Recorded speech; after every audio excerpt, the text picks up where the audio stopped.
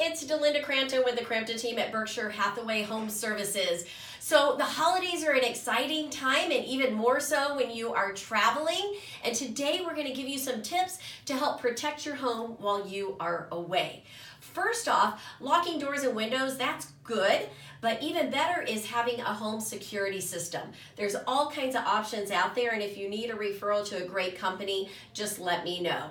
Second, have that mail held. If you've got newspapers and packages piling up, it's a sure sign that no one is home. Third, get your lights put on a timer. Do your indoor and your outdoor lights. Very easy to do. There's devices out there. You just hook them up.